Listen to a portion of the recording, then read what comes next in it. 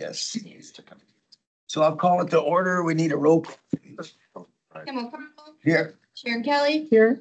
Tracy LeBlanc. Here. Doug Rowdy. Here. Pamela Garvey. Here. And Justin Wood. Here.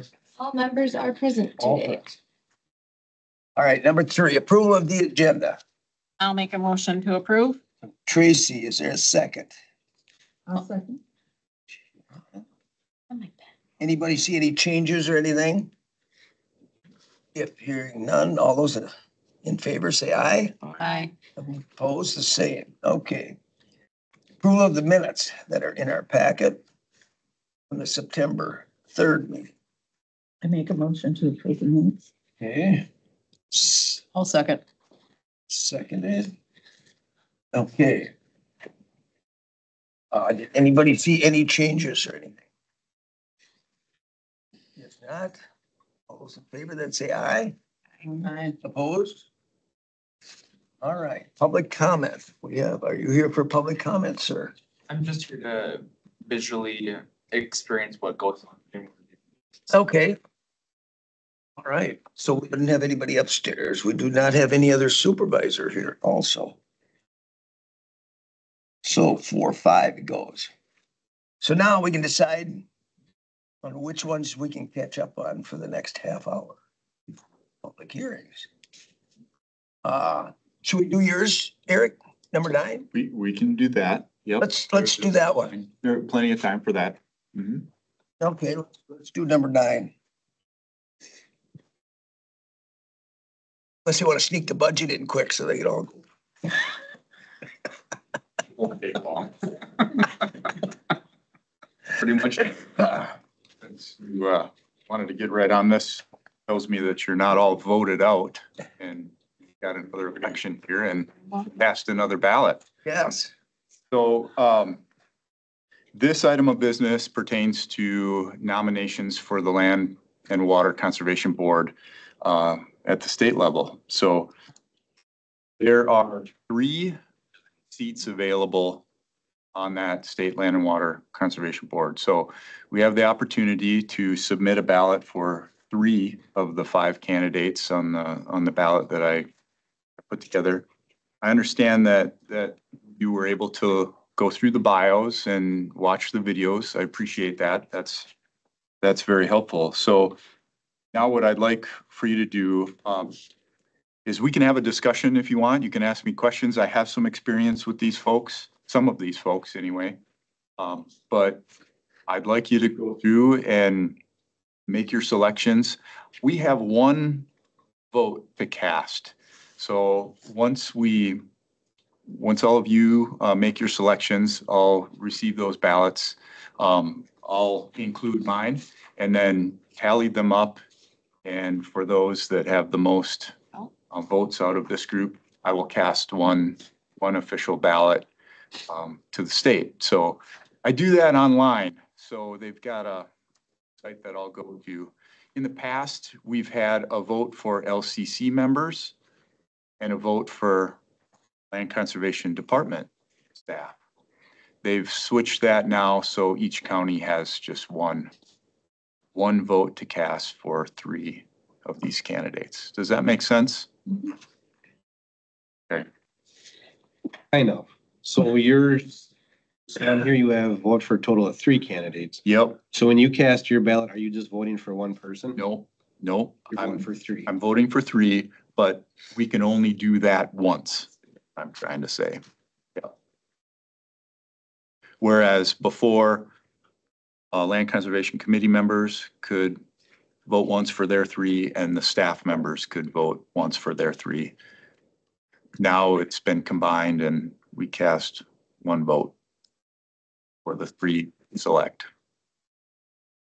So should we just rank them 1, 2, 3? That's what who I thought first, second, third.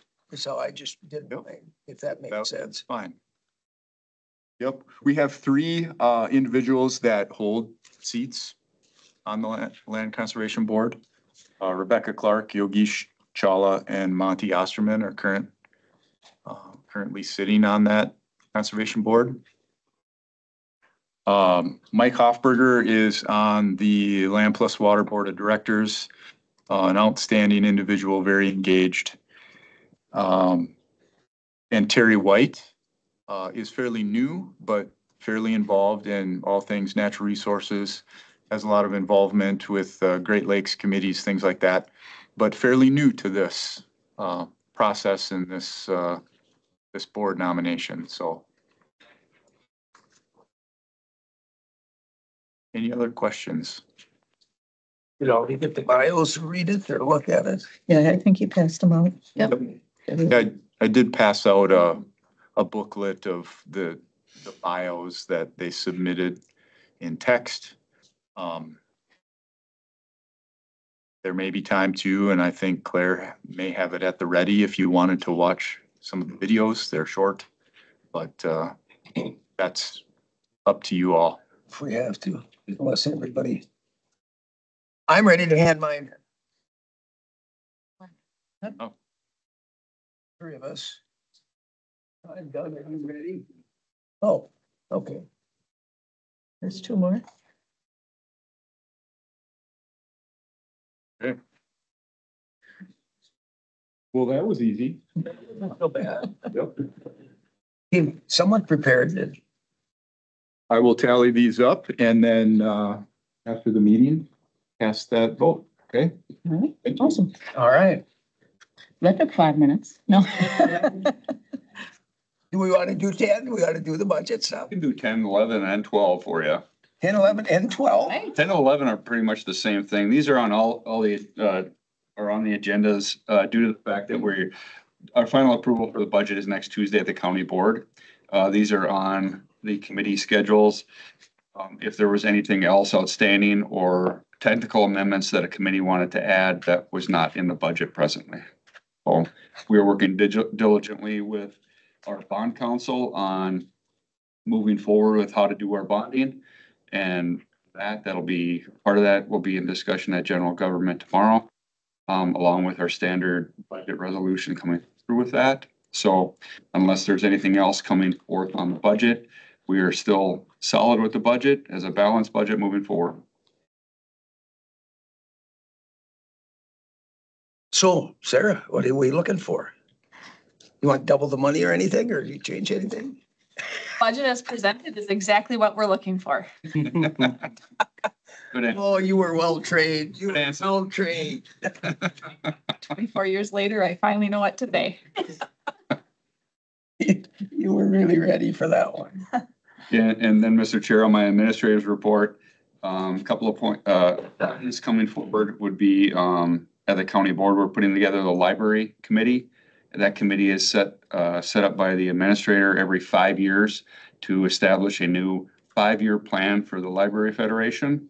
So I'll have those appointments Tuesday night for that, and Supervisor Duncanson is the chair of that committee. With that, Okay. working on that.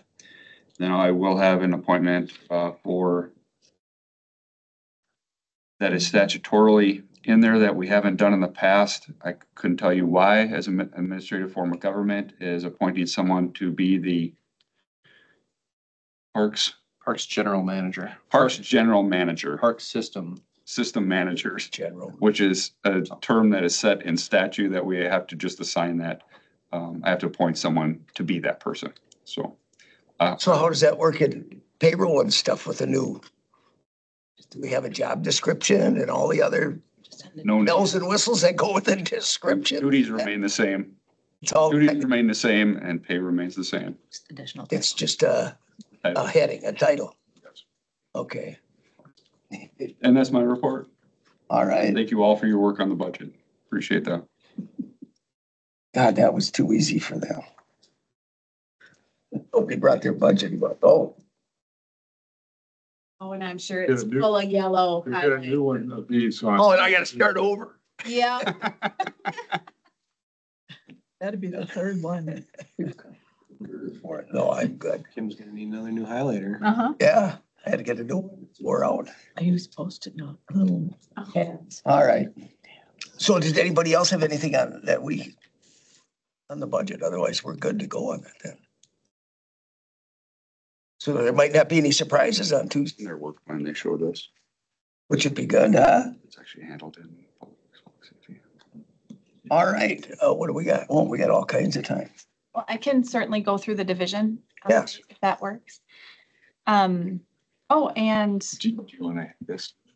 yeah, actually, let's let Eric start the division update with the votes for the, Okay. So just so you're aware, I tallied these up, and so we'll cast a vote for Rebecca Clark, Mike Hoffberger, and Monty Osterman. Okay. Sounds good. Timmy Anderson presented some information on the outdoor rec plan to the Public Safety Public Works Committee yesterday. That committee did set the public hearing for that plan for 5 p.m. on December 3rd. So that's coming forward. The latest is they're working with Claire to add that in the latest news to the county's homepage. So that plan will be available between now and the 3rd of December. The public can review that plan and provide comments directly on that item. Also, the bike and ped plan is starting to take off. They are forming the advisory committee, and that they will have a kickoff meeting later here in November to get that plan started. It will be about a 1-year process as well, as we're wrapping up that outdoor rec plan that has also been about a year process. So those are two things from the planning side.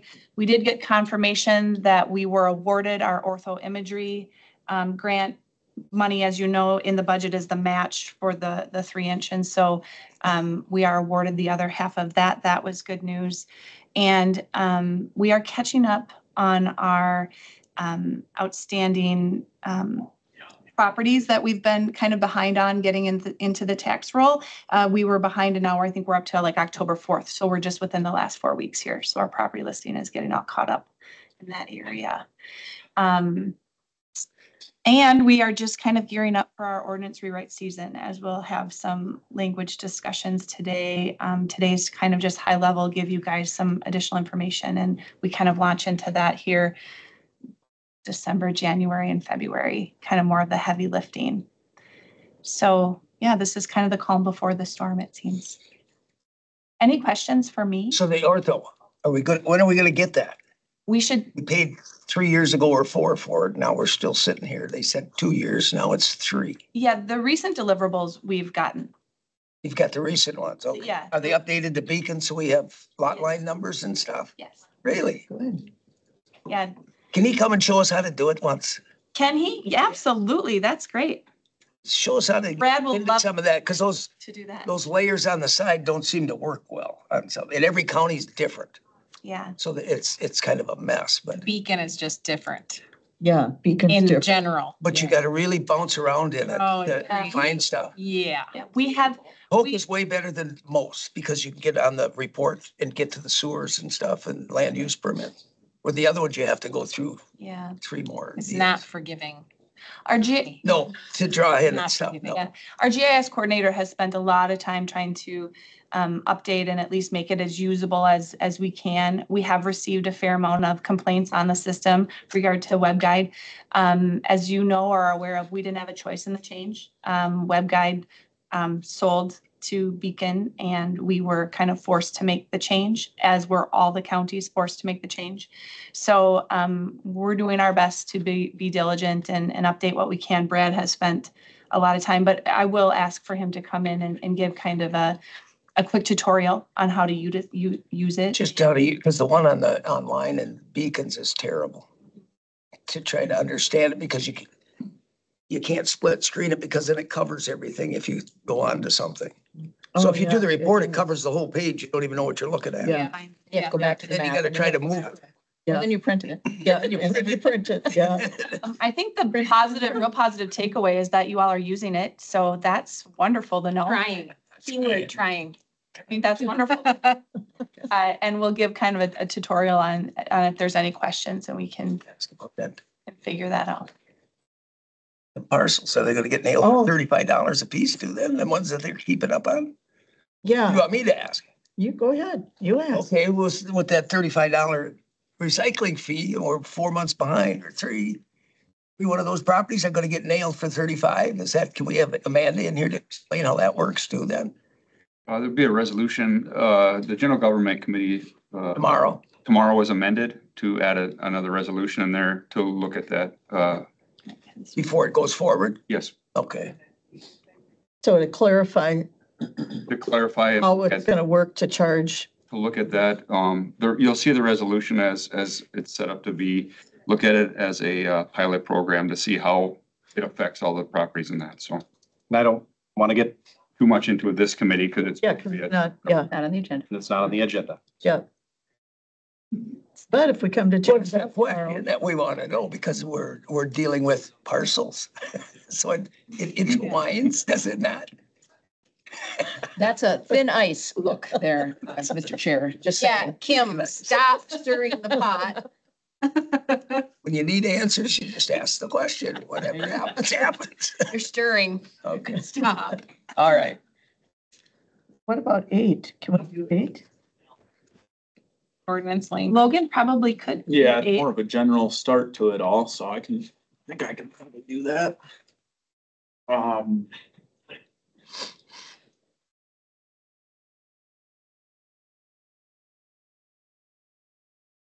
have a couple pieces of. So this. I have the model or the most updated model ordinance from the DNR for shoreline zoning. Oh, And as far as our ordinance. Yep. Aligning with the areas that we have to be and other areas that we are able to, have some variance from, or there's options. So I have that for you. And then I also have a pack that I went through and looked at our ordinance and certain areas that we can discuss. So I guess now is to give you guys some information on to get started. what areas to familiarize yourself with, I guess. Yeah. If Claire could pull it up. I think I have it in there.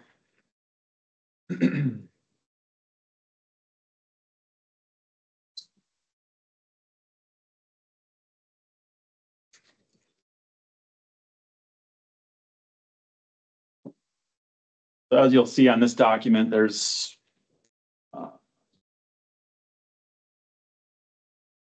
went through, so right now our ordinance has, when Muni Code put everything together, it put all the definitions at the top, and then that is kind of covering shoreline general. So there's some areas with these definitions that may be problematic that are supposed to just be, or in the model ordinance, they're intended for just shoreland. But then we may have our general definition at the start, but we don't have what they have in the model ordinance or what their. The specifics of it. Yeah, exactly. Okay. So that's some of the definitions here. As we talked earlier this year about like the retaining wall definition, we have had some problems occur with that again. There's a pending appeal on a decision. The DNR has been contacted by this appellant. So that, and that, as far as the DNR, that may be an area where the definition would not be or shouldn't be in there per what the model ordinance is intending on that. As far as that single boulder stating that it's no longer a retaining wall in that case, in reference to what an accessory structure is defined as in the model ordinance. So we'll dig into that. I've had some meetings with the DNR on that, but, and then there's some other, like the viewing and access corridor there. When I read it, it seems like it'd be just easier to have their definition. It makes sense to me. And then that way there's not little discrepancies between the two ordinances or the model and what we have. Okay. I think there is some leeway in that, as long as the intent and purpose is still served, but to me, if it makes sense to us, what's in the model ordinance, I think we should just have that in there and then we're covered on that side of things. From a definition standpoint, just two things that have, or that I noticed, the transient lodge was never changed, so that definition, I didn't pull it, the complete definition in there, but that still states the May through September, and that language that we changed in the tourist rooming houses, but it just didn't get changed for this definition, so that's just something that was oversighted on the last ordinance revision. And then bunkhouse, you'll see lower. I highlighted it, just, there's been discussions here and there, people questioning the size, up to 1,000 square feet, and us possibly being too large on that compared to other counties. And so that's something that I would like to discuss with you guys, and I'll have more information on specifics of what other people have, what we're possibly looking at, I would say at the next meeting. But I just wanted to give it to you guys if you guys wanted to have any research into that as well. Setbacks, this is one I just threw in there. So for a town road, we do have the option of a town reduced road setback approval. And if it gets approved, they don't have to go through the variance, but for like the county highway or Wisconsin DOT, as it's currently at, and I'm not completely sure if this can go the same route as the town, if it's requested, but currently they would have to, even if the DOT or county would say, we're fine with that location, even though it's not meeting the setbacks, it's not in the right of way, it's closer, they would have to go through the variance at the BOA, which is fine to keep it that way. But I just wanted to bring up the conversation because sometimes it's, a very small difference in what our setback is, and there's no issues, but it would still have to go through the variance process.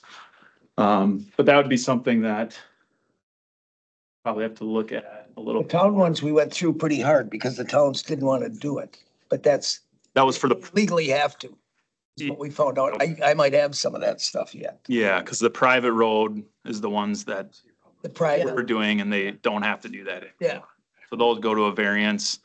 And in that case, there's really nobody to oversee that besides the variance process. yeah. But, like I said, I don't know completely, I'd have to dig into the legality of it, if it can only be a variance to our ordinance, or if there's the option to have, if DOT says we have no issues with this, if it's something that then we can issue an administrative permit for that or not, Okay. just to avoid the variance process for some of these situations that obviously there's different scenarios for everything. Yeah, for But all. some of them are 5 feet closer than our setback, and the county maybe has no issues or DOT has no issues, but it still is a variance to the ordinance setback. And then to just generalize the rest of this, so I have boathouses, just to look at maximum size, if that wants to be looked at all. I will pull into other counties and check and, kind of what's consistent or seems to be consistent with the state. It seems like most people are utilizing that maximum dimension, which is a pretty big building down by the water. So I have the reference to where these sections are in the model ordinance for all of the following below. So if you could scroll down there. So like in the model ordinance, it says it must be a flat roof. And in our ordinance, it got put into where the roof must be pitched away from the lake. That's been taken to where as long they're putting pitched, roofs on, because it's not going towards the lake, it's going, parallel to the lake. So I think it'd be easier just to put the flat roof in there from the model ordinance. So then we don't have people trying to, dance around with what our language says compared to the state model ordinance. We've also had some issues on excessive slopes for boathouses, so that was another thing that I wanted to look at. You can't prevent boathouses per state law, but you can have areas of your ordinance that prohibit like a structure being on over a X amount of slope, which then would be enforceable on a boathouse if somebody wants it on a 40% slope, which is major concerns, as you would know, on a lake. And then the next thing is once the boathouse is there, now you need retaining walls because you just dug a hole in a 40% slope, and a retaining wall would need to be 75 feet. So it's just kind of a snowball effect by having these boathouses on these steep slopes. And bunkhouse, like I mentioned earlier, the size of that, we'll look into that, have some discussion on that. Then the rest of these touch on the areas in the model ordinance. If you could go up just a little bit, you'll see in here, the reduced setback averaging. Our language isn't exactly as it reads in the model ordinance, so it kind of left a little bit of area there for interpretation. But I feel like the model ordinance definition is clearly states that it's for new principal structures. It's not intended for additions to existing non-conforming structures. And increased shoreline setback. Ours was pretty consistent with the language in the model, but there was, I think, one bullet point missing on that. And those are, I think the increased is a optional to have in there. The reduced is required, I believe, and there's the option of a one-sided setback as well, which we currently don't have. So that would be where you would have a property that has a 40-foot setback to the lake on one side. Someone's looking to build a new dwelling here. The opposite side has no dwelling. So with the two-sided averaging, you can't use that. These people would be required to build at 75 feet. If you use the one-sided averaging, you'd have 40 feet, and then you would just set this other lot at 75 feet, and they would use that to have their setback average of, 52.5 feet or whatever that would be. Would that force that third lot though to be at 75? See, and that's, Yeah.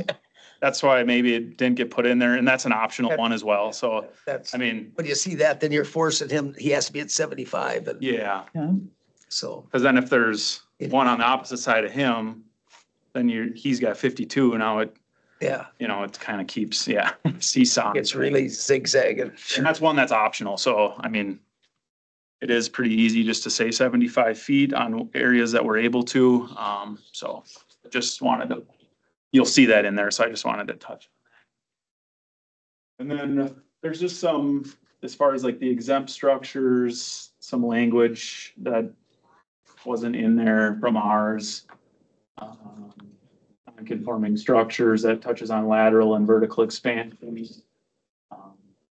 So a lot of that, I'm looking at getting the language to be consistent. And if there's areas that you guys see that maybe, maybe change some wording in it and we're able to change it, if it's not an area that needs to be, verbatim, then we can see exactly how we would like to do that. I guess that's more in like the filling and grading, and because we have like a bunch of criteria in ours for certain sizing of the filling and grading and on what percentage slopes.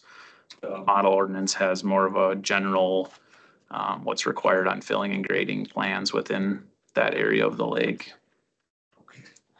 So yeah, this will kind of be a little bit of a good start to give you an idea of what the model ordinance says. I'm not sure if everyone's seen it before or not, but and how our ordinance reads compared to that. And then probably have more of discussion and language at our next meeting. At the next one, okay. So do we have any updates on the BOA? They've been having a lot of variances on certain things that we should be looking at. They've been pretty quiet this year, haven't they? Yeah, there hasn't been a whole lot. Yeah, Okay. Nothing that's glaring, I would say. Okay. All right. Thank you. I have one quick question if I could. Yep. Just quickly, and just because I haven't gone through this, so is part of this, the model variance, does that include having lake classifications? Or is that a Polk County thing? So that's a part of that we had in ours, and now there's like the setback is illegal to have lake classification setbacks. But as long as the 7 standards that are in this, so like a side yard setback's not covered in this, so we can still have lake classifications for side yard setbacks. Okay. So that's why that's still in there, because there's the criteria that we can, or we can't be any different than from the DNR, the 7 standards that are explained in here. But then there's areas that we can regulate that if it's not in here, we can't be more restrictive than what they have in this.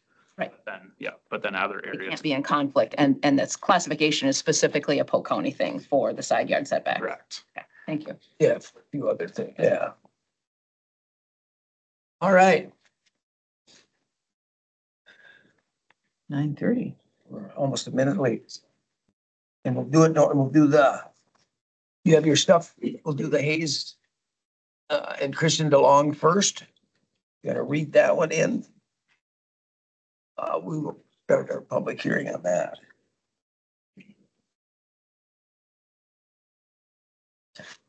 Hayes and Kirsten DeLong requested district change from agricultural 10A1 to residential R1 for a parcel located at 994 120th Avenue in Section 4, Town 33 North, Range 16 West, in the town of Lincoln. Parcel number is 032-00060-0000, and it is a 2.68 acre parcel. So Claire has it up on the map here for us. On the zoning districts over here. Right there. Oh, that one.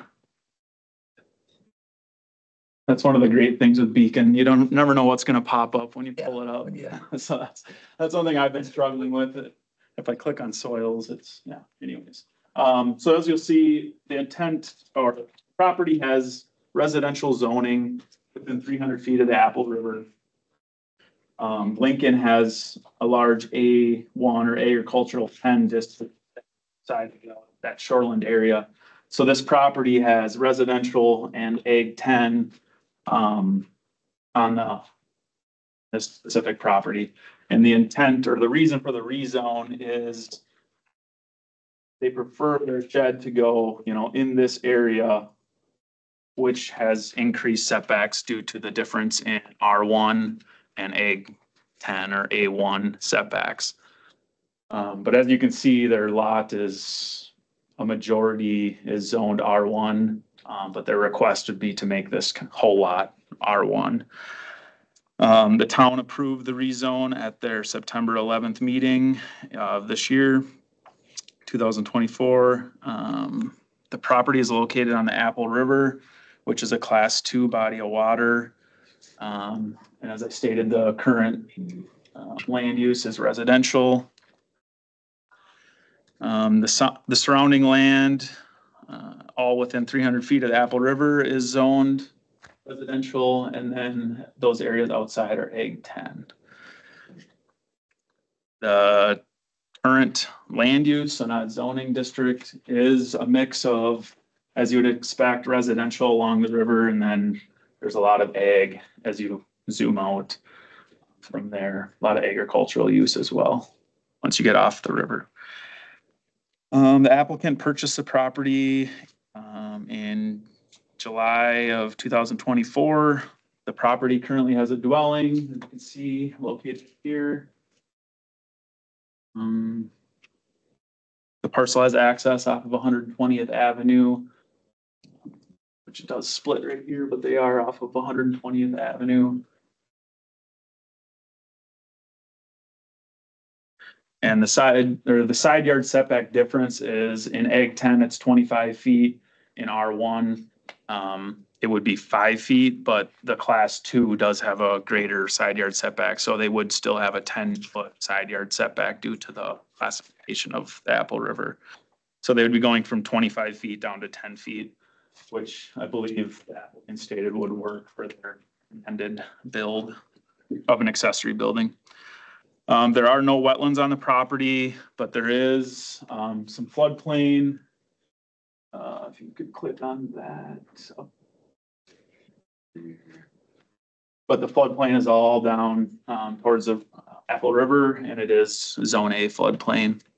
So this building would not be affected by that.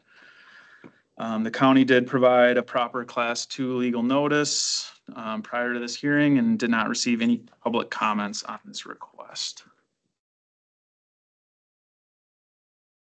That's all I have.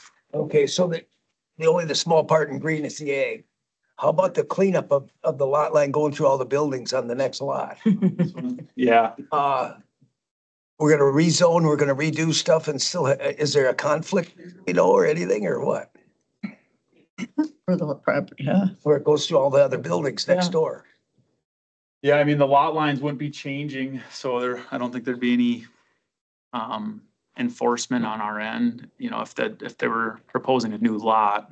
But I mean, it could be a legal issue. Joe, what do you think? I mean, Separate from zoning, so you're talking about cleaning up lot lines where also I'll note, just because Beacon shows a line through a building does not necessarily mean that Correct. lot line actually goes through that building. It can be upwards of so when they, 10 to 15 feet. so if they come for a building permit, we could have them survey it so that they know that the setback is correct, and then they can correct that.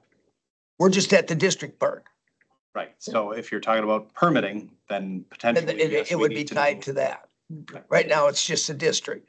So we leave it going through buildings, okay. Okay. It's just kind of, Maybe going it to. just doesn't work Yeah. right sometimes, all right. All right, is the owner here? Yeah, I'm here. You're here, okay. Do you want to come up to add anything, or are you good, or what? I just comment on that property line you're referring to the neighbor there, the Sukets. The line is definitely off. We did have a surveyor out there.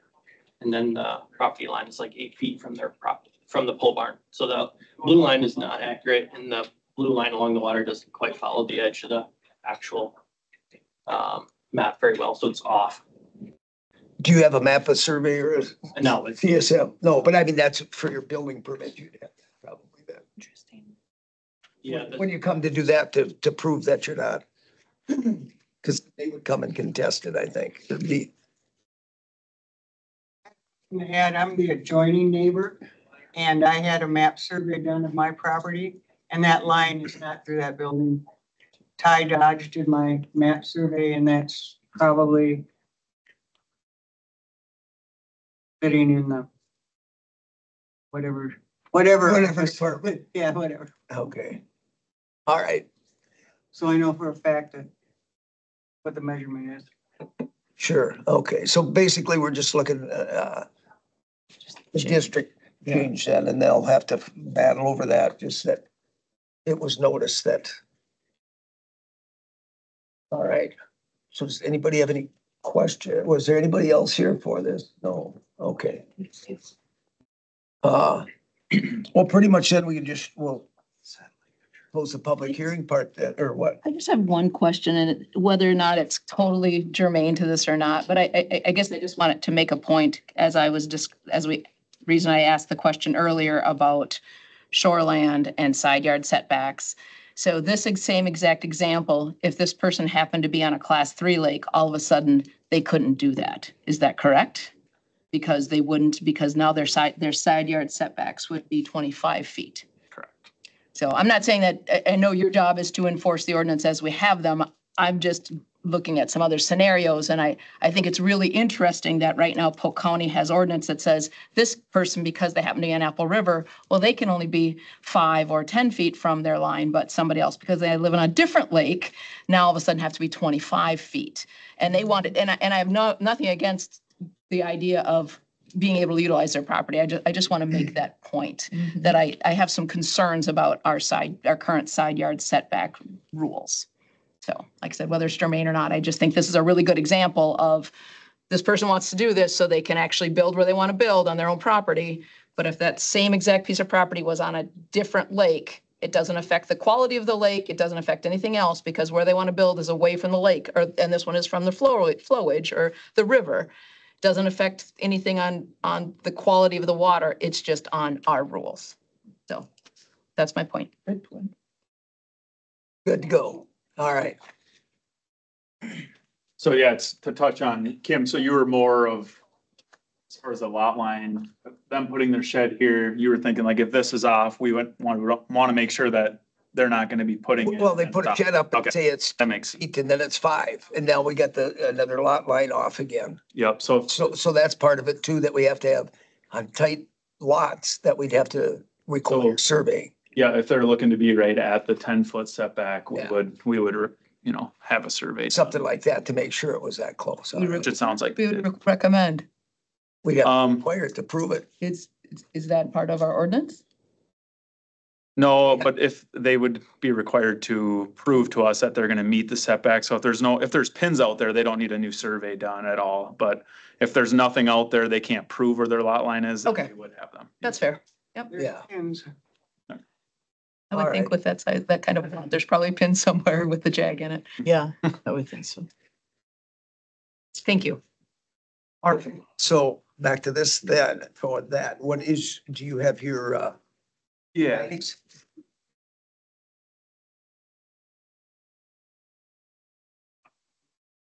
I do have the minutes from Lincoln. Be like exhibit 1 then or something? Yeah, do you wanna make that exhibit 1? So it's in the file, yeah.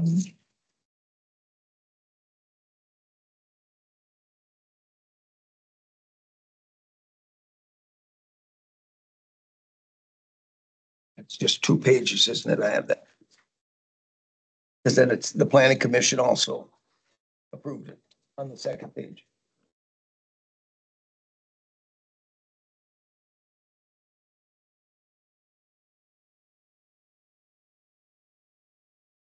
So you have it, or do you want mine here? I do have one. Okay. You looking for? Just the town. The town minutes. Here, right here. They're in the back of your, It's in the back of your packet. packet. Okay.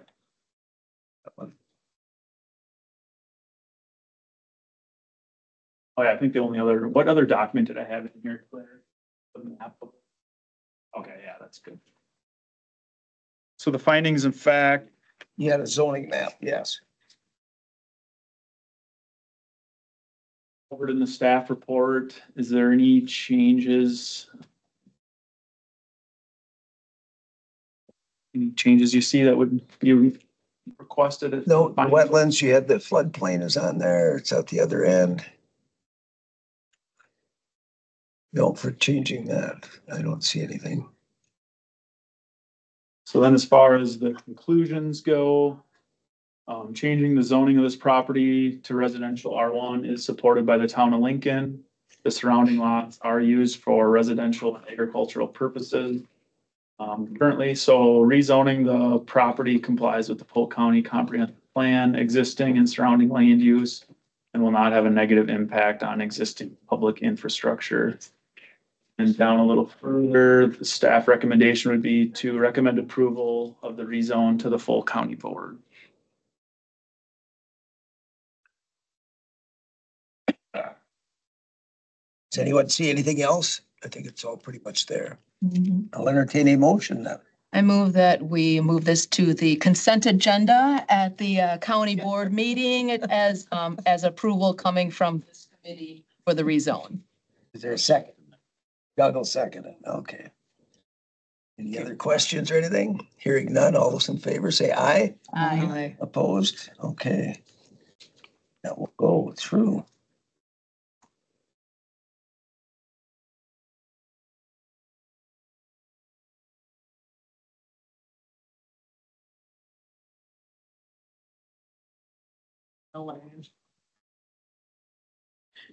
We'll go through to the next one board.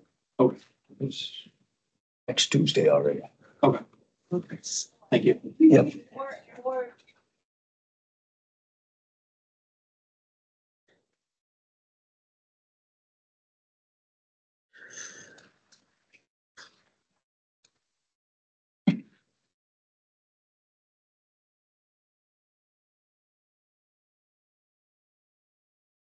Ready to start the next one? We are ready.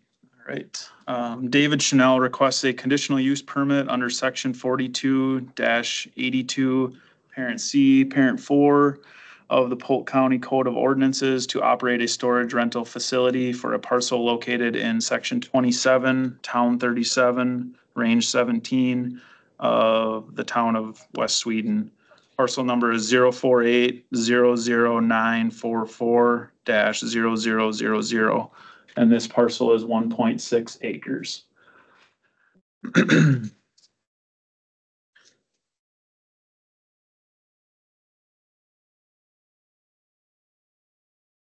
I do have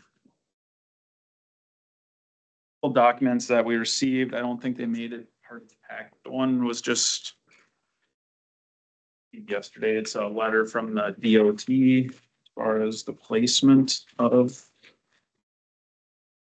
the whole storage. The other, it's from the town meeting, but a conditional use permit isn't required to go through the town, so I don't know if you're interested in that or not. The town did discuss it, but there's, I don't think this is town, do they have their own zoning? no, it's county zoning, so. Okay. So I mean, I don't think this was their way of commenting. They didn't make any comments on it, you know, as the town can, but but we can, I'll go into the report here. So as you can see, Claire has the map up. We can pull up the zoning district map quick. Please. Just show that it is zoned a commercial property. There is Shoreland protection area. So as you'll see, part of the property due to a stream here is in Shoreland. The rest of it's in our comprehensive area. The current proposal is to have these units out, not in the Shoreland area. So I just wanted to show you where that line is. So I mean, the property is already zoned commercial, and the current project is not proposed in the Shoreland district. You could turn those off, please, just so we can see a little bit better. So this conditional use permit involves a 1.6 acre parcel on State Highway 35, just north of Frederick. If you could zoom out just a touch, go a little further. So the village of Frederick is here. The high school is up there. This property is just going out of Frederick to the north towards Lewis. The parcel has an existing driveway off of State Highway 35. There is a delineated wetland on the property. That should show up. Right up here, wetlands. So there's a corner in the northwest part of the parcel that is a wetland. There is no floodplain or navigable water on the parcel. Parcel is mostly wooded with the exception of that open grass area towards the state highway. The applicant would like to operate an outdoor storage rental space, which is a required conditional use in our commercial zoning district. So that is why he is here today. And as you'll see, a part of the application, the intent is just to have storage units, no power or water on the to that property. So as far as concerns of sanitary system or anything, there's no building for bathrooms or anything. It's just to have storage units. There are no current buildings on the property. There is an existing concrete pad, as you can see here. And that is the intent of the applicant to use that as the base to set the storage containers on. This portion, which you'll see in pictures in a second here, has been placed, or class 5 gravel has been placed. So that is no longer grass. There is gravel up to that pad.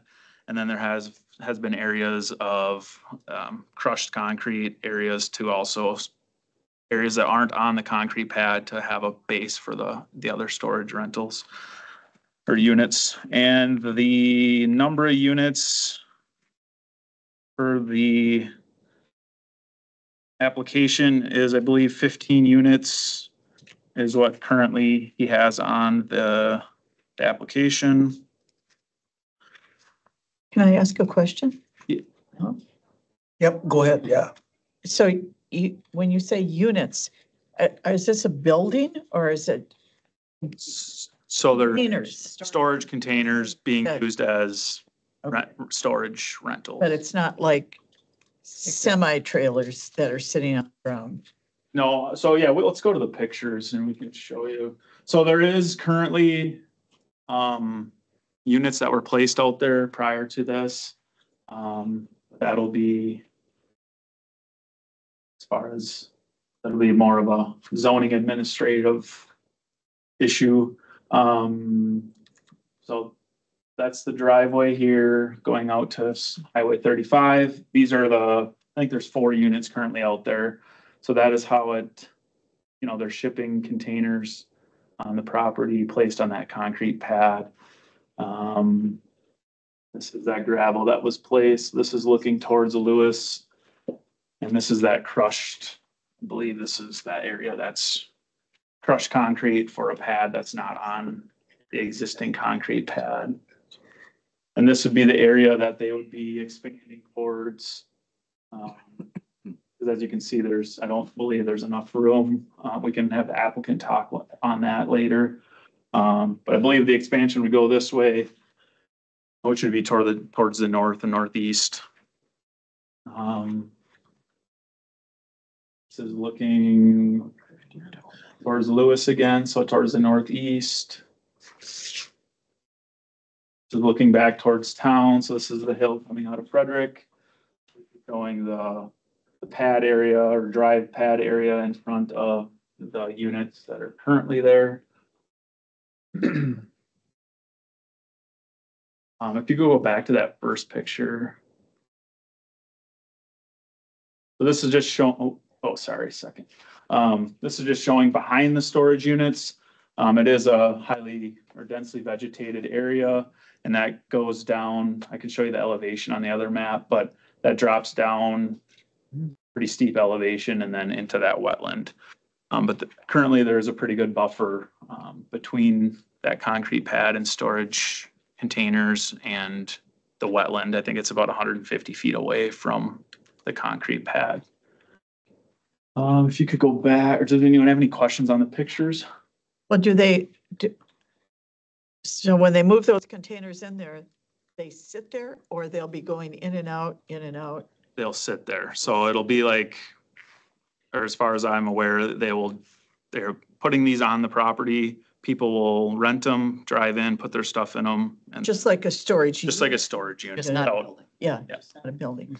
Correct. They'll be welded together. Ah, okay. They'll be welding to each other? Huh. Apparently for a tornado. Oh. Never thought of that. So then another question, do we have setbacks? Do they have to be so far off the right of way? Yep. So that is, if you could go back to. When we look at that, I mean, for setbacks, It's, That's that- or- no, but that's not a setback. So they're not in the DOTs right away. oh, yeah. Yeah, right away. So that is part of the application as well. This concrete pad, or yesterday when I was out there and measured, I had the units currently at 76 feet to the center line. A state highway is 110 feet from the center line or 50 feet from the right of way. Which if you take 50 feet from the right of way, it is, consuming much of that concrete pad. But as far as the conditional use permit goes, they would be required to put them in a permittable location if this conditional use permit is approved. That's where it gets a little bit, Would they need a variance to? they would need, yeah. So if it's approved that they can use the property for a storage rental facility and they want to put them where they have them, it would require a variance. Require a variance Yeah. because they're under the setbacks. Oh, Correct. that's what I was shooting for. That Well, you know, we setback- have the DOT that says they have no issues with it. As it was proposed to them, there is some questions on that as far as it being proposed to them as a personal storage shed rather than a, Yeah, we're saying it's a personal yeah. storage shed. So there's, Different. talking with DOT yesterday, there'd be some changes there, that they might have to go through or will have to go through. If you could turn on the elevation, I just wanted to show the backside of it as far as runoff concerns. I think it's down. Bob. I wonder if we have a hard time. And then if you want to hit Splits again when you hit that. Such a big list. Hey, it just gives you lots of options. As you can see, the area along the highway here is flat. And then there is a steep drop off down in towards that wetland area. So it's dropping 10 feet or 16 feet, I guess, 12 feet in that area. As far as a staff report, I believe that's all I had. But shared driveway, it's not adding or subtracting. I think that's what the DOT is worried about, wasn't it? So is that driveway going to be just for the storage unit or does it go to the north yet? Yeah, I guess I don't know how it's being used. I can let the applicant talk on that. but Okay. Yeah, the driveway is still currently like it is showing on the map. Like it's showing, so it is being used, okay. And the county did provide a proper class 2 legal notice prior to this hearing and received no public comment. Okay. Maybe we'll have the applicant come up and add anything, or we can ask him questions. So come on up, state your name. Mildy. Okay. So there is here, it's a auction house. It auctions there once a week. The same owner owns both pieces of property. So we were just hooking right off here and doing a driveway into here from the pictures. And we were hoping to use that concrete pad because it does drop off pretty deep there and Okay, I don't know if we can do it if we didn't use that, but. so they own both, but it's gonna be, okay, it said personal storage sheds, copy of that. Okay, the DOT will send whatever. Yeah. We go down, Claire, a little bit so we can see is there another driveway farther up too? Is that a horseshoe driveway? It is, Okay, oh, so there is more than one. yes. Okay.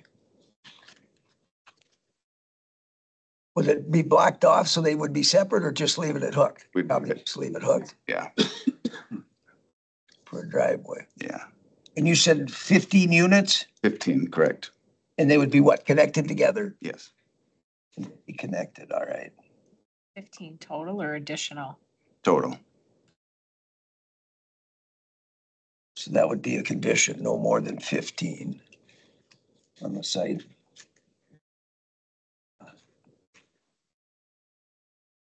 What else? Other future roads? Anyone else have any questions too also? So another condition would be getting approval from the DOT. Yes, if that is not, that they want something else because they think they assumed it was personal. So I think they should know that it's a rental. It might be just wording is all. Okay. But it says they're gonna give you a permit. It must not have been a permit for that driveway. For some reason, do we know, Logan, that it says a copy of the permit application is included? So they applied for a permit. Believe, yeah, there was a permit applied for because of the change in use. Okay, Or that's. Yes. Properly permitted, yeah. yeah, so that it has the right permit. So that would be a condition that we would do. Okay. All right, any other questions of the owner? We need something in the conditional use about the setback. That'll be a condition. We'll have to do that as a condition too, that it would need a variance if it changes. Yeah. I mean, that's what was discussed Yeah. before. And that's why he put that up to show how steep it was, that he can't go back very far. Right. So, Just a question on, so like on the pictures, it shows that you have the units, some of them already sitting there on the concrete. So are you gonna be adding to the back of that concrete with some crushed concrete There is. Oh, yeah, well, they fit just perfectly on there, on the concrete on the slab? concrete, and it'll set back from the front of the concrete about 1.5 feet. So is there a driveway between the units and the vegetation on the back? No, Kind of what it shows here on the. Schematic. On the drawing, it shows that there's crushed concrete under unit. And it looks like there's a driveway here. so this is the front. No, there's not. That's just a line of measurement. Okay. So, yeah. Okay. There's no, it drops off. So there won't Right be here. anything behind to the No. west or The northwest? units only open from one end anyway, That is don't they? correct, yeah. Yeah. so now in our ordinance also, do we have anything with screening of storage units or anything? Do we have anything for that? I think so. I don't know if we do we? In a commercial district, Yeah, probably, there'd be maybe lighting, but I don't think there's gonna be any. but with no power, there's no Yeah. lights. Yeah. Correct. Okay. All right. Okay, you're good. Anybody else here to speak on this one? No. Okay. In order to make it look pretty. Do we know what the zoning classification on that is? Business commercials. It was red. That was the first one he showed us. That it was already It was already commercial. That was the red that came up on the the screen. business commercial on 35. Yeah, so that part was good. Or whatever. Yeah, Isn't that huge? It's all right. Are we good with questions or do we want to get to the findings? Yeah. Should we go through the findings? Let's go through those then. All right.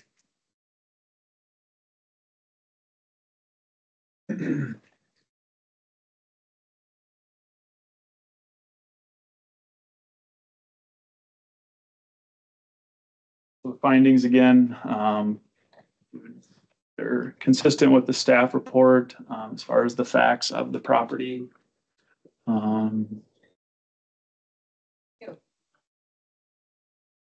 there anything that you'd like to add to the findings of fact? Maximum number of units is 15. Do we? That would be a That would condition. be a condition. Yeah, so that would be next after the, That would be after this added on there. Yeah. Okay. The property's not on. Who's the applicant? Is it Robert or is it Dave? Dave Chanel, and I believe there's there's 3 people involved in this, yeah.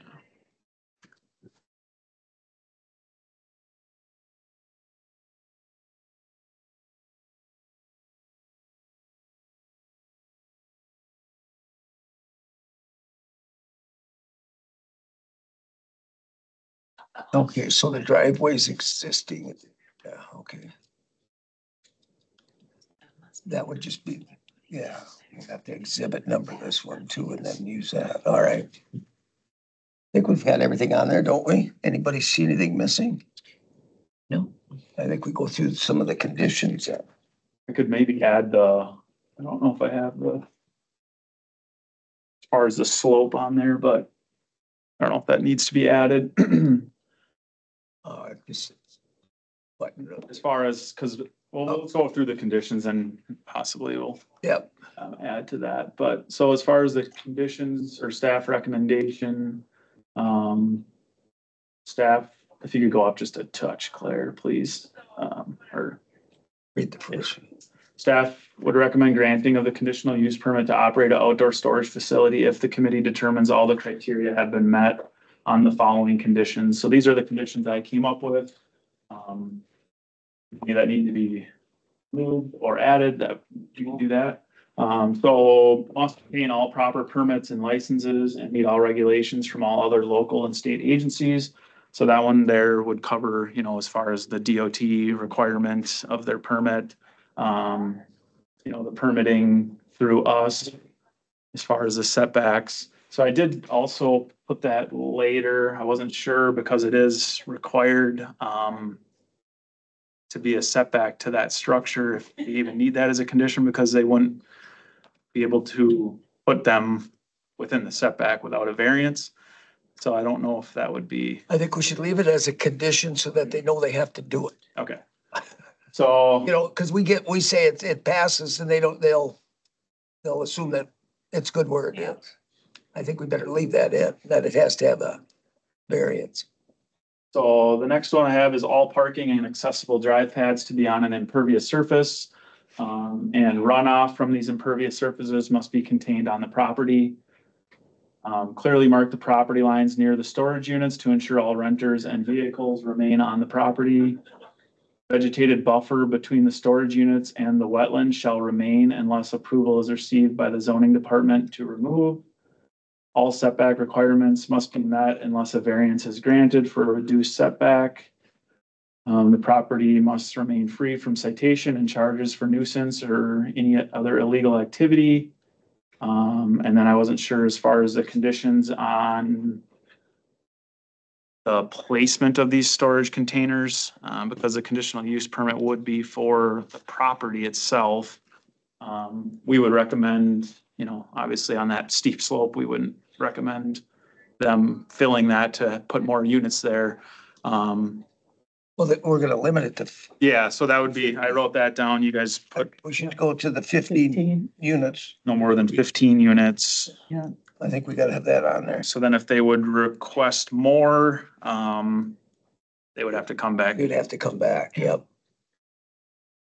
Can you, where they're gonna be placed? Cause if you say 15, and they scatter them, which I don't think they're gonna do, but do they need to be within the, such an area of that concrete? I That's, think it's kind of says that, doesn't it? Well, it's a question mark. He's asking to storage container placement location, right? Yeah. That's what he's kind of, do we want that or do we not want it? Because of the setbacks, we don't know if they can even put them on there yet. Eric has a question. If I could add one thing to add to the what if scenarios, if they're not allowed within the setback and they're required to improve that site, To go backwards. to go backwards and start excavating and adding fill, adding more than 500 cubic yards of material there to level it off would require a stormwater and erosion control permit as well. Permit too as well. Something to think about. So the variance would decide where that's gonna end up. So I don't think we can say they can be on there. Otherwise, they don't need the variance. Yeah. They have to get a variance to say they can put them there. I think we're kind of caught in between if I'm looking at that right.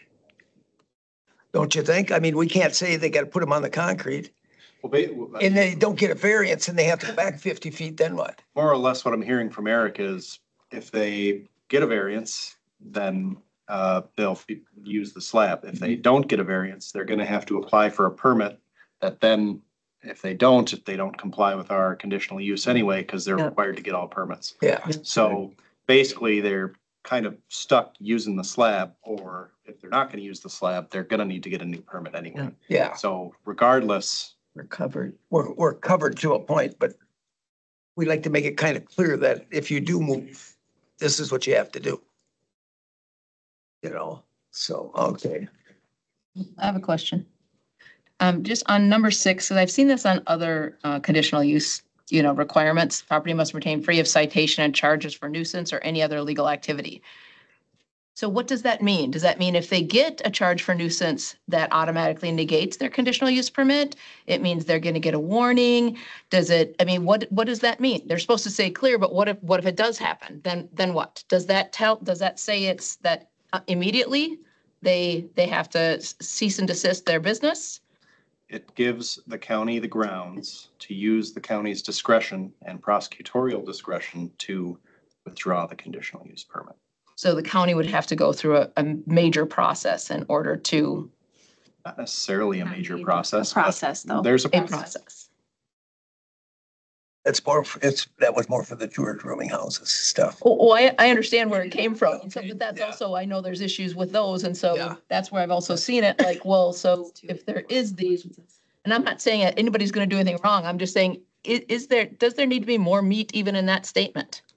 If we're gonna do a conditional use permit and we're worried that they're gonna have a drug ring running out of there, that, I mean, I'm just throwing that out. Again, I don't have any issue really with the storage units. I'm just, does that have enough bite for what we really, if we're doing these conditional use permits and saying, hey, they gotta stay clean? I mean, do we need to have it a little harsher, saying, you get 2 and you're automatically done, and then you need to reapply? I mean, I don't know. We have some of that in there that we have to work. Theoretically, the way it's written, it's 0 tolerance. 0. Yeah. Yeah. That's 0 tolerance.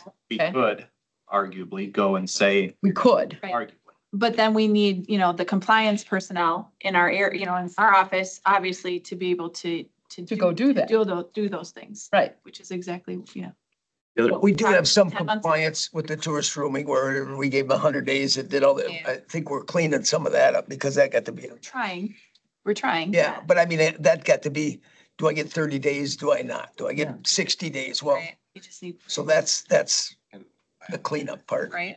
Yeah, I think it would be on the end of, in our ordinance, underneath the conditional use section, it would have to say something. And I don't know exactly what it says, because that's gotten changed as well, as far as if it's immediately revoked or Yeah. there's If there's warning given. process. Yeah. And I'm So not I- trying to go down the rooming house argument. I just, Yeah. that statement to me is kind of like, you need to behave, but, but how do you enforce, if we It's the only same have as rules this- for those that keep them, It's that the those same that as a follow them, speeding I have an sign. issue with. Exactly. I say, I It don't is. like that. It is. I don't like rules just for those that follow them. But the And statement does go, There's forgiveness and then there's permission. Come on, let's be real here. Yeah. it does though, what it does give us though is the latitude, depending on the violation, to say how harsh the reaction would be from the county. Okay. So if it So was a it's drug case ring by case. versus Trash on the ground. property, Yeah. Yeah. it gives us the ability to appropriately Okay. go after them. Okay. Thank you. All right. That permission card does. So that pretty much covers all the things we have to ask. Telling you, just telling you. For the pollution, that slope, we have that. So then we just have to exhibit this. Like exhibit 1 for the transportation one or something. What else came with this one? There was the town, meeting, but They didn't they just said they had no objections to it. objection. Maybe we should put that in there anyway. Okay. So, So it's in the file that they had no objection, so that at least we know they touched base with them. DOT's exhibit 1. I would say that, and then your town one would be exhibit 2. And this would just be cleaned up where it says personal, probably it'll say storage shed, whatever permit they have to get. Is that in one of our conditions is on number 1, it's covered, all right. So I mean, to the location, I guess what is the, I mean, think you could probably put a, you have to have the is that bind?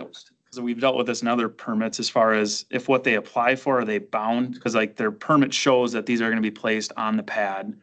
If that gets no variance approved, or, if they're not able to put them there, does that then make them have to change their whole conditional use permit because they're not gonna be putting them as applied for? Or is it a condition that we say storage units must be on that, just for the fact that if all of a sudden now they're gonna be changing them, to meet the setback, and it's gonna be a completely different design? I don't know. That's, So they'd have to stay off the slopes. They'd have to come back, I think, they'd have to almost come back. Any conditions that we gave them. Yeah. because I mean, you could prevent that, they would need a permit to do that on the slope, but if it was limited to the space that's already flat, you would then be, I guess, preventing that if they come through and get all of the permits that they need to If they get all create that the, slope, if that's something we're, fine with, is changing the slope, and then I think it's fine to stay. yeah, I think if they do that number 1 and get everything. Yeah. I think we're good that way. I mean, if they say no setbacks and they want that extra 50 feet, it's almost in a non-buildable area. It almost makes the land useless. So I would think they'd have a little hardship there. Because they didn't, make their own hardship. I mean, it is natural that it was a hill there, so. I mean, if they'd have dug it out or something, then you could do it, but. I think we should leave it to that. And if they make them go back, they might say it isn't worth trying to move it for 50 storage units, what it would cost. So we'll remove number 7 completely. Well, I mean, it was more of a question, so we It's more of a won't question. have anything in there for that. Yeah. Because that'll be after the variance. Would show that. And it might be cost prohibitive to even move back if they could even, because it gets pretty steep to Yeah, I think there's some, gain it and do some of that. That gets, you could pull up the map, Claire. I think there's, a partial area that would be able to meet the setbacks. Back in, like this corner would be an area that potentially if they say, okay, hey, we didn't get the variance, we still are going to try to get 6 in there to meet the setbacks, and they would move them over there. I just wasn't sure how that would exactly affect this permit, but it's for the use of the property, so they would be completely fine doing that. So. yeah. Okay.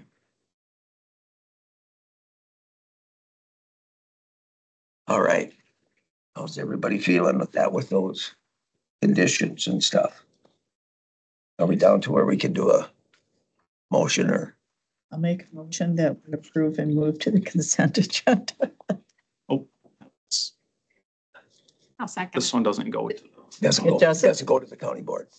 Oh, it's just because conditional use, yeah. Okay, I might make a motion to approve. Okay, is there a second? I'll second it. Second from Tracy. Any other questions? Hearing none, all those in favor say aye. Jane. Aye. Okay. Right. So what did we skip? Ordinance. We're at litigation update and Review work plan. in the work plan, aren't we? So our work plan pretty much.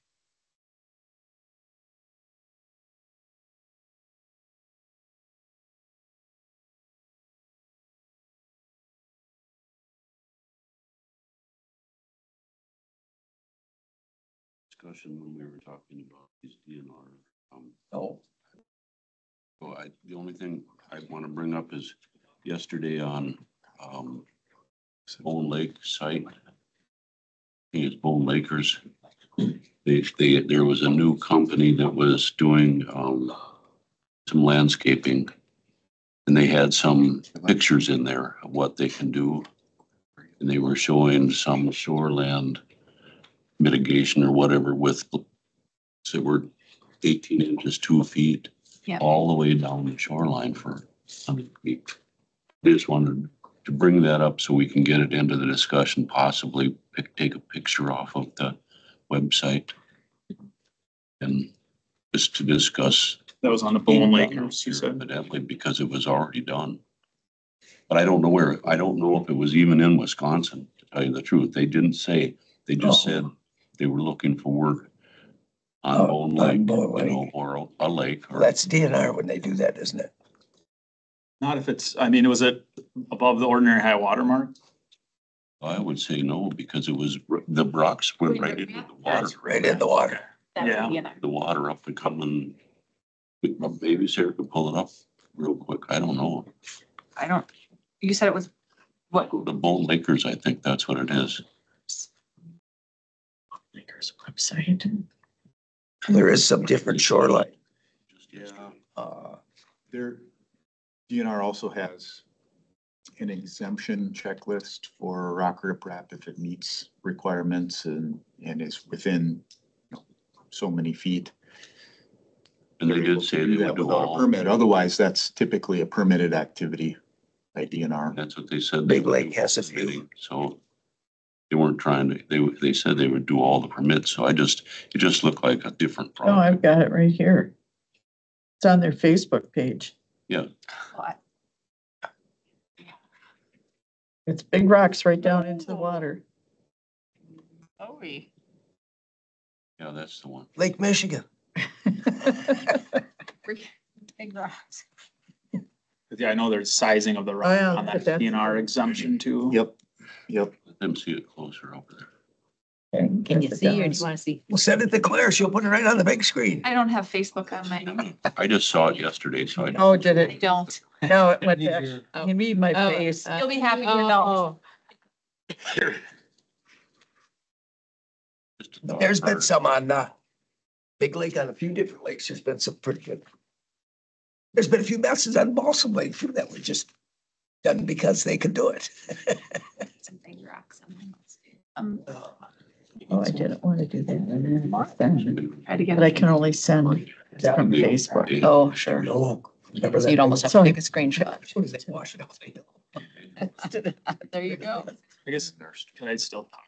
Yes. Can we Is go there back? anything that you guys have that as far as to look into? I think Pam had some stuff. You, but I'm getting weight because we've. Well, I have some information for you, Okay. Pam. I think, since we're talking about it, there's been some discussion about adjoining landowners. And we certainly know there are buildings that go through lot lines from years past.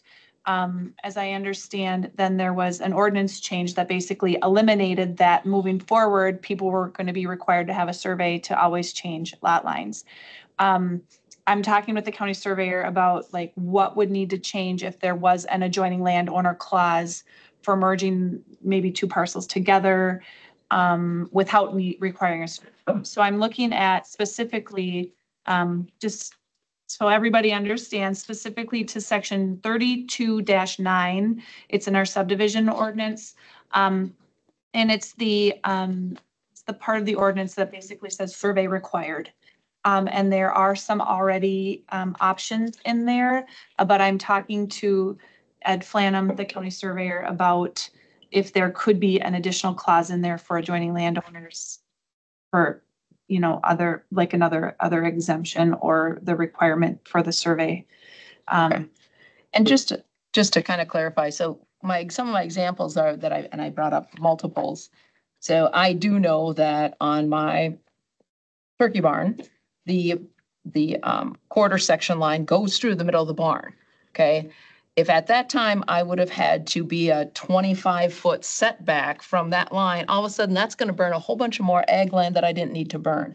I own 250 acres right there. And I go through and literally it took 10 minutes and found multiple places, especially ag, where these lines are going through. The quarter section. The quarter section Not lines are property, going it's through. quarter. The quarter, right. So it's not property lines, it's parcel lines. Sure. And the idea, if I wanted to do a lean-to on that, either I can't, or I have to spend, and I did look up some of the Drew Waterman situation, and, he's paying $3,400 to a surveyor to put all his property together, even though he owns 250 acres right there. And I just think that is, I don't think that is an equitable way to handle, like, if you own property and it's already there and now I need to do an addition or I want to make a change, what does that look like?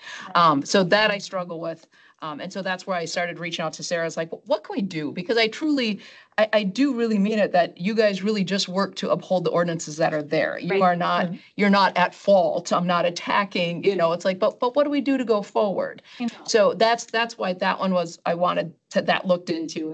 And then the other one that I just brought up too is the whole side lot setback, that I've got a situation of a different constituent. It's like, if it was 5 feet, it wouldn't be a problem. And I own 240 acres and I'm on the backside of this lake, but it's a class 3 lake. And they're telling me either I've got to change, get it all resurveyed, or I can't put up my shed, which is still already away from the lake. And it's just because it's a class 3 instead of class 1.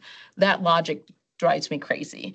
And so those are some of the things I would really like looked at, as far as, especially when these setback laws, that was deemed illegal for the different setbacks that we had before, except the side lot. It's like, so I would like that looked at as well. Right. So that was and then the other one was just some of the teeth in potential rooming houses. I have had a person that reached out to me, and her whole background is in regulatory compliance and how to set up rules so that it's not they're like an automatic trigger versus Sarah or that team having to go out and do all this. It's like, no, here's the proof. Now you have to prove that you're back in compliance versus zoning have to prove you're out of compliance. Yeah. How, is there a way we can work with someone, create a committee, whatever? This woman is willing to donate her time to help have a committee to talk about this. Would it be practical? And so those are my 3 things in zonings that I was kind of Yeah. flagging. So if they can get on somewhere, So like the I said, I've already lines- reached out to Sarah, but. We did a catch-all because it was all the small lots along the lakes Mhm. that did not want to survey and everything. Now we've got all these non-conforming houses, 6 in a row. So Yeah. if you're gonna do it, you survey. All of a sudden, the judge says yes, then he says no. Who better knows their lot line?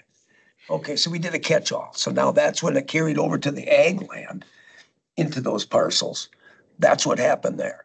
So maybe that's where the distinction should be. Sure. Smaller lots, that.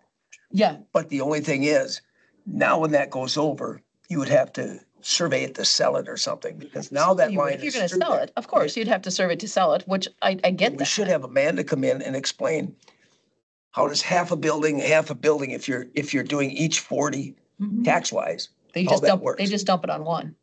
Okay, It's just all dumped on one Yeah. parcel. all right. So that's just something you would want to know, because that just seems like it would be hard for them, Right. because you have 2 tax parcel I numbers. agree, but like I said, when I pulled 6 of them or so, I think I pulled and Oh, just you sent can find examples. theirs. You can find lots of Oh, them, you you know? find And, hundreds. and it goes back to, I just really don't like rules just for those that follow them. Right. You know?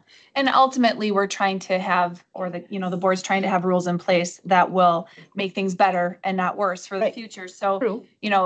if we could have some sort of an instrument, like a certified survey map is the instrument right now that we require. Mhm. But if there's another instrument, like an affidavit or something that would be on the title that would prove if you join 2 together, eventually, if you do anything, you need to have a certified survey map or a different instrument. There's ways to Tie it to the consider. title. But I do think, we did run into a lot of situations, especially around lakes, where, people would buy a property and come in and say, how did the county allow this? I mean, this is, and so we're just trying to not kick it down for future generations. Right, We right. just want to, but perhaps there is a distinction between ag property versus, residential property or size of lot. Size of lots, Mhm. yes. I mean, I don't know, it just. We're looking at, nobody wants to make things worse for future So like generations. our first one today, then we should have them bring in a certified map to show them buildings weren't in there. Well, they did have a map of survey, and I will say, I have We seen, should probably have I that. have seen cases So where it doesn't- data underlying, What is that? the ortho imagery underlying is just that. I mean, Yeah. it's just ortho imagery underlying. As we get more in more accurate data, like for example, the next data is going to be 3-inch accuracy. We're going to have less and less, issues like that. But when you are only 3 or 4 feet off of a property line and, the angle of the Yeah. Satellite. the imagery or the satellite is going to make a difference. So, So maybe 2 then in ours, so it doesn't make us scared when you look at one of these, is if there is a CSM, we should pull one and have well, it it in would our. say right on the, It does say some of these have survey maps or map of surveys, but we should pull that so that when it comes up on here, we don't all go, now we're approving somebody to build and Yeah. they got lot lines through the buildings already and we're making a bigger mess. Yeah. So where do we stop the mess? Well, and again, all adjoining property owners are informed of it, and as the neighbor was there to say that there was this map of survey, and I don't know, Logan, if there's something else we can do to. I mean, in that case, I just don't think there's anything that I don't think we can tell them they can't rezone just because they have. That was my, yeah, we can't, Yeah. So I don't think, Right. but we could say you can't have a permit till you clean that up. Well, Do that. What? be a condition on it and they No, can't. not on there, but when they come to get a building but you permit. can't make the neighbors get a survey, you know what I mean? And Right. make him, it's, Again, How and can you then, not? well, but then you're also, The bank should say, oh, that goes to your point, they Pam. just like bought this. The guy bought it in 2024, he bought half of somebody's building. I'd go up there and say, that's mine. Then what would happen? Right. Yeah, and that's the. Here's issue. my lot line. It goes through your shed. I want to park my stuff in my half the shed. That's the issue with allowing these buildings on people that own both lots to cross because they get sold. And if it doesn't get caught in the transaction, now that person Yeah. just bought a lot. Yeah. If they buy that 40, I mean, the seller obviously should know that their barn is half through, but Right. it Not always. happens all the time where people Yeah. buy a lot and, oh, I have half a garage. The first sheds that were put Yeah. up, your egg sheds that want to be 5-foot setbacks, all of a sudden now it's a shed house.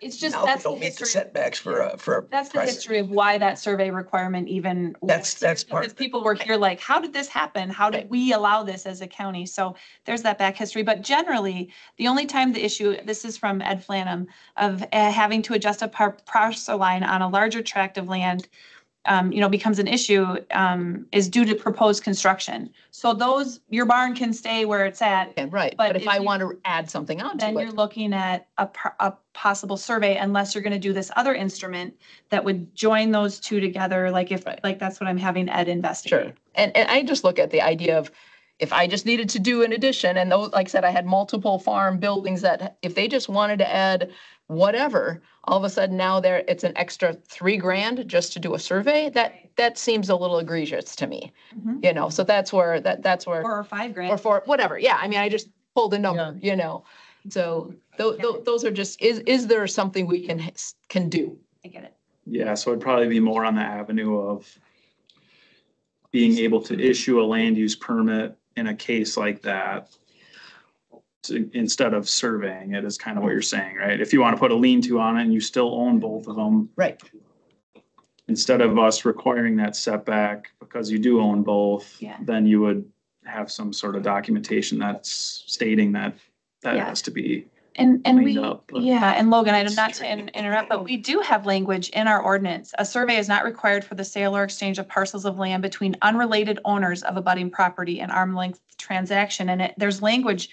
I just am asking Ed for some clarification on unrelated owners, obviously was added in there for a reason. And there is language in there, and it also says that it shall be reviewed by the county prior to recording any document evidencing the contemplated sale or exchange of real estate under this exemption. So, and that's the county surveyor did that review, and that's, I'm sure it was in the, an affidavit, so I think there's an instrument there. It's just not clear. What it is or how to. Well, or that it has to be unrelated owners, and I think that was more for the adjustment of lot lines around. Sure, unrelated owners, but Yes. right, if I own. But all if the you own parcels, both, that's why I And am asking. The that. reason that, because I remember when I had asked Steve Geiger about that, the reason that they changed it to unrelated owners is because they had some people, or I don't know if they had it happen a lot or just didn't want it to happen, where people can keep changing their lot lines whenever. It's like, but I've always looked at that unrelated, like, so if you don't own it, you can do it, but if you do own it, you can't. It's like, Wait a minute. it does seem kind So of, that might be one Interesting. clarification for ordinance clarification in the subdivision ordinance. That's, I guess, what Yep, where you're this whole discussion, Yeah. that's where I'm going. I have Ed Flam, the county surveyor. Also, so we're not making future headaches for future generations. exactly, and we don't want But- that either, We can make it clean. right? So, and then can it be on the discussion as well as far as the side lot issue? Can that be a different point that we discuss? That'll be in That's all on of the- this, anything we bring Yeah. up. Okay, Yes, we bring up, because we haven't even looked at it yet. You can, well, right, it's just. wait till you see He mine. got his highlighter out yet. Well, Pam does, see I had the highlighter going. Trying to, Doug has something here. shame on you. Yeah. In Class a three. related subject to this, 4 or 5 years ago, the Clam Falls Hotel was sold. And back in the railroad days, Clam Falls was built on tiny lots. And the hotel was on 2 lots. And in order to be sold, it had to have a new sewer. And they were required, because they owned 2 lots, 1 building, to have it surveyed. So they had to pay that cost before they could sell. And it just didn't seem right to me. I mean, you got this big building on there. It was actually 3 lots because they put the sewer It could across. have been 3. Because then it was across the lot line and they couldn't meet the setbacks. and They put the sewer in He there. knows everything. From every Yeah. sewer. Well, at some, Bag Yeah. over there. at some point, some of these things do need to be cleaned up, especially if new sewers and things are coming in. And like the Wanderers area has a complete plat, and there's lots and everything. All that's right. 50 by 100, Yes, 50 by yes. 7. And so that is common. And the only instrument to really erase those underlying lot lines is through certified survey. And so, Register of deeds, burn that book. well, again, the real estate instrument is the CSM is the cleanest, again, for future generations. But yes, Yeah. those type of things happen all the time. But there is, like we said, there is a lot of maps of surveys too, and things are in different places, because I've had to find a few. To go down to Ed to find those in a regular survey map, Yes. because all of them aren't the same. That's what's crazy, because all these old plats around the lakes are just terrible. A map of survey is truly just depicting your meets and bounds description or your legal description, right? It doesn't Yeah. actually have, it doesn't change your legal description. A certified survey map actually changes your legal description. CSM, Or Lot approves change. what's there. yeah, I mean, That's it. I that mean, becomes you know, your new, proves that- that becomes that's where your, it like is. I talk about it as an instrument, but that becomes your new legal document. A map of survey is simply just a map of your existing legal description still stands. Yes, So the two instruments are, and that one doesn't have to be Different. registered, so you save $30. right. That's the only thing. The $30 doesn't bother me. The It's $3 or the $4 or 5,000. 5,000 is what bothers me. And that's not getting any cheaper. So in 30 years, it'll probably be. And then she sells the 140 and says, but I'm keeping the building, even though you Stop bought it. it. Oh my God. You can let me park in your hat. I'm not That's worried not about mine. selling my building. It's just a really easy example. Raise turkey in half. There you Yeah, go. Yeah. yeah. Turkeys in just half There of you it. go. There you go. Back then, if you owned all the property there, you know, It was a non-issue. Right. Okay, but then the sales made it. so that'll be on our meetings, Thank you. December, Going forward. January. Yeah, this is last year's stuff, isn't it? So what do we? The wildlife damage stuff, does that come into us yet in February or March or January? Start adding our So new let's stuff. talk on that one really quick. Cody could come in December. I would need Yes, to it's on reach out to him and make sure that he's available, but I'm happy to do that. So Oh, we could okay. put that one as maybe a tentative agenda item. Sure, And then I can confirm with Shabana that if it works for him or not. okay. Otherwise, we'd be looking at first thing January. Yeah, it's on the December. It's on the December. Make sure Justin's here for wildlife damage for. Yeah. Yeah. Yeah, absolutely. And we do have the undeveloped study. So then I mean, just. our next meeting or the next two, we'll kind of start setting up our year that. Yeah, he's our other price stuff. man. Used to That be we go Brad. through all the time and then take out the other stuff we don't. They'd go Okay. And then on December, it says develop 2025 work plan and finalize 2025. I know. A very ambitious agenda. Yeah, You do both at one. yeah. I'm gonna just take off that finalize because it's a constant working drafts. Those doesn't make any sense. Never So say. Yeah. I'm gonna take that off of all of them. There you Okay. go. It's a living document as things change. Yeah. There's no finalizing. We just add and change as necessary. adding. So that's always been the case and how it was handled before, but I don't like that. So we're gonna remove that Okay. finalize. So then any, Oh, and you did want to have a presentation on Beacon. You know, you just, I'll add that. yes, whenever time he can do that one, because you can see even here when they play with it, how it Yeah. bounces a little and stuff. But I mean, it would be good to have that once. Options. We'll see what we have for zoning public hearings and then either put that on either December, January, depending. And what Tracy doesn't Yeah. want. Exactly. And see, yeah, to see how far it's updated, because with the new, when does the new LiDAR I always start check to that. go on there? Is that not till I a have to while look- yet? the deliverables for the 2025 LiDAR. I have to look at the flight plan and when that will, do you happen to recall that, Erica? That's usually mid-year, isn't it? The LiDAR or the imagery? The ortho imagery, the 3-inch ortho imagery coming next year. Oh, yeah, that wouldn't be. Yeah.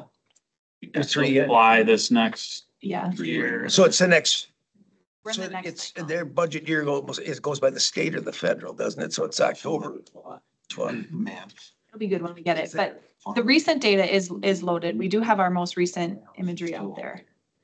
From, it was at 2020 or 20? Yeah, That was. because it got stuck out an extra year or something, whatever, before it came.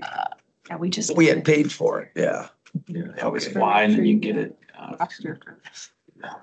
Okay, Chair O'Connell, I have a couple of just talking points regarding the work plan. sure. So we're pretty committed to do the LWRD Stewardship Award recognition. So we've got that on the December agenda. I'm thinking now that because, we do that award presentation and then we go visit with the award winners. I'm wondering if we shouldn't move that undeveloped lake study report to January.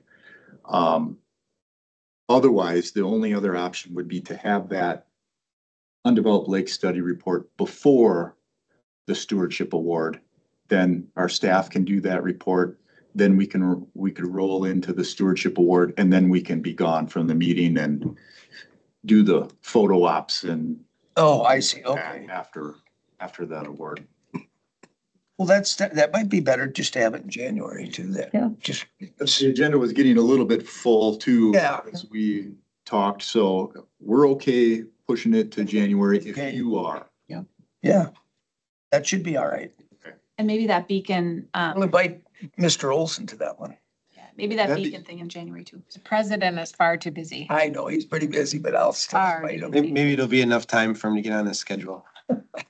I don't know, 2 months ahead, I don't know. I was gonna mention that too. It would be good to invite him if he's available. Yeah. That was Yeah. It was his push. resolution. His election in December. Or an invite, Yeah, becoming. He's up for reelection in December. at least force him to zoom in. Anybody run against him? I don't know. It usually is. All right, and then the tree replacement, all that stuff from that's his normal stuff will come through, won't it then? I'm getting that. NORTAC, we haven't had an update for a while. Who's on that now? Isn't it Doug?